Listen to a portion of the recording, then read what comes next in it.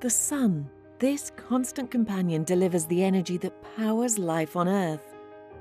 But for over 4.5 billion years of Earth history, the amount of energy the Earth has received from the Sun has varied, with major consequences for the climate and for living things.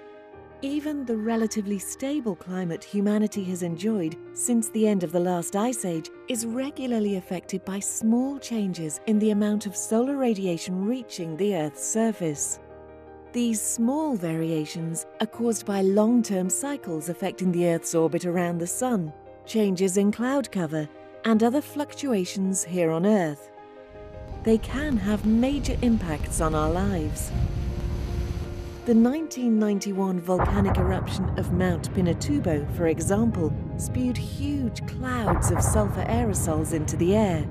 This reduced the Sun's irradiance by up to 5% for around 10 months, which cooled the Earth by some 0.5 degrees Celsius for several years. This is why measuring the sunlight hitting the Earth is so important. It is critical to our understanding of the weather and climate system. Scientists need radiation measurements in order to study climate variability and change and to forecast the weather.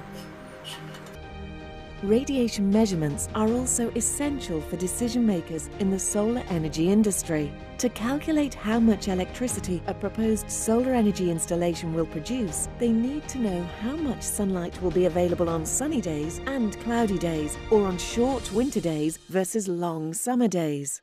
Measuring sunlight, however, is not as easy as it may sound.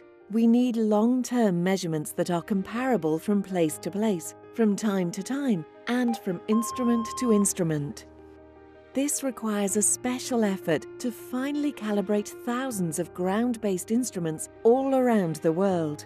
The PMOD Institute in Davos, Switzerland, has been studying how to measure sunlight for over 100 years. Since 1959, it has organized a meeting every 5 years, bringing together scientists from around the world to simultaneously calibrate their instruments. In 1971, the World Meteorological Organization invited the PMOD to serve as the World Radiation Center. The center maintains the primary standard for measuring the Sun's irradiance, the so-called World Radiometric Reference.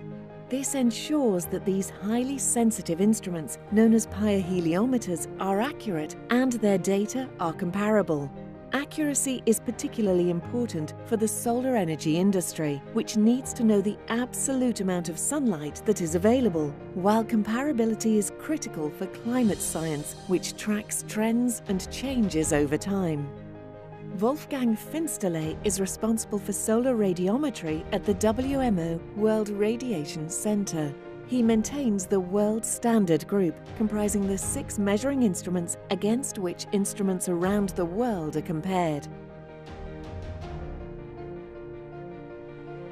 Our role is to make sure that everybody uses the same accurate scale for measuring solar irradiance, to make those measurements comparable to each other and to measurements that have been taken in the past and will be taken in the future. Without international collaboration on carrying out this rigorous behind-the-scenes work, we would have a much weaker understanding of the climate system.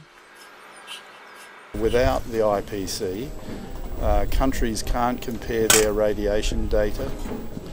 We would not be able to look at effective climate records throughout the globe. So this is a very vital, important part of the role of WMO.